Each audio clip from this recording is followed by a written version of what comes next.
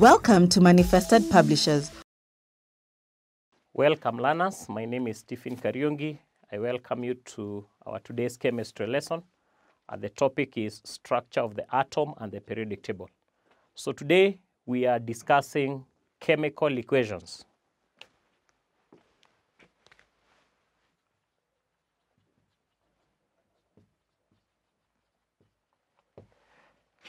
First of all, we want to ask ourselves, what is a chemical equation?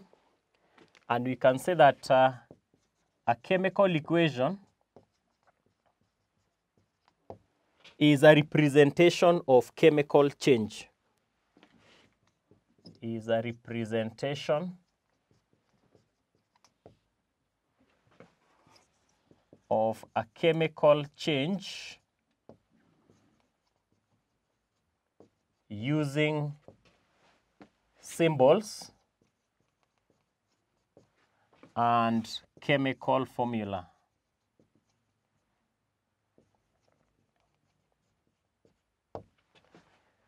Then to write a chemical equation,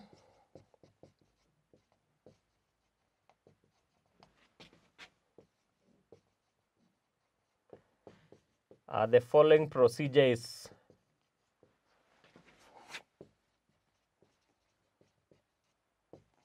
used. The first step, write a word equation. Write a word equation showing the reactants, those are the combining substances, and products. And these are separated by an arrow to show the direction of the reaction. So we write a word equation first. So we'll take an example of magnesium plus oxygen.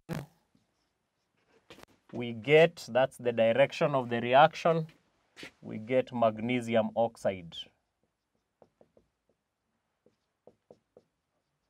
So we start by writing a word equation. Then the second step, change the word equation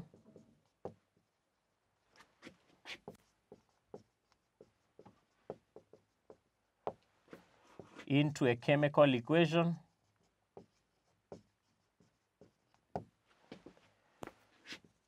using symbols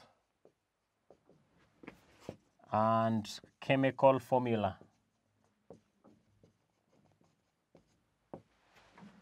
So, for example, the case above, magnesium, the symbol is Mg, plus oxygen, O2 for oxygen gas because it's a molecule. The formula for magnesium oxide, we use the valency, is magnesium oxide.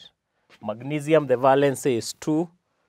Oxygen, the valency is 2. So 2, 2, you simplify the ratio into 1:1.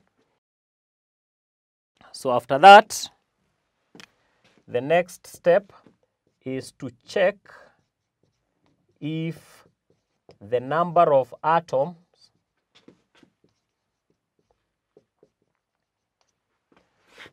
of each element on either side of the equation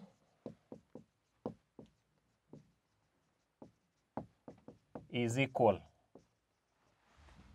Check if the number of atoms of each element on either side of the equation is equal. If not equal,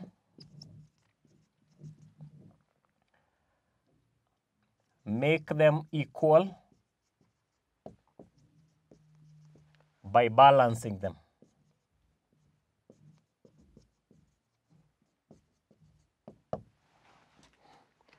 So for this case, we are saying that magnesium plus oxygen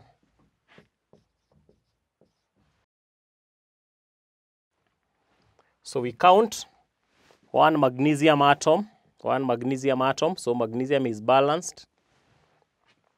2 oxygen atoms, only 1 oxygen atom on this side, so oxygen is not balanced. So we balance by putting a number in front of the formula or in front of the symbol, if it is just an independent symbol. So here we will put a 2 in front of magnesium oxide so that we have 2 magnesium oxide. So when this 2 is here, it multiplies the whole formula. So now we have 2 magnesium and 2 oxygen. But now again on this side, magnesium is only 1. So we also multiply there by 2. So 2 magnesium, 2 oxygen, 2 magnesium, 2 oxygen. So that equation is balanced. Then the next step, after we have balanced, but first of all, before we go to the next step, we need to mention that when balancing, always start with the lowest common multiple. Then move on to the next. So if, for example, 2 does not balance, you go to 3. If 3 doesn't balance, you go to 4. But you start with the lowest. Then lastly, step number 4, put the state symbols as shown below.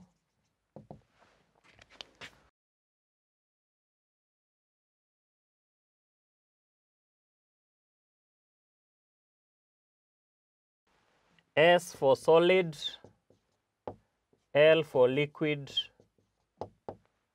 G for gas, AQ for aqueous solution.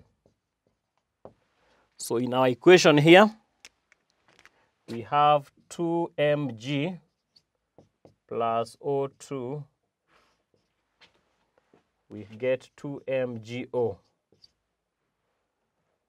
So magnesium is a solid because it's a metal. Oxygen is a gas, so we put a G. Magnesium oxide is a solid, so we put an S.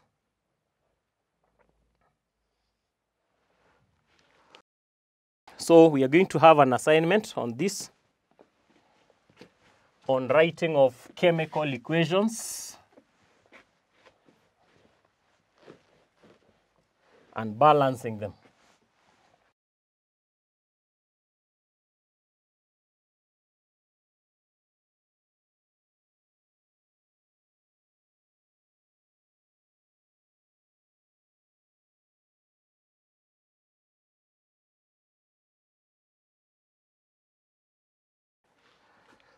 So the assignment, the question is write balanced chemical equations for the following reactions.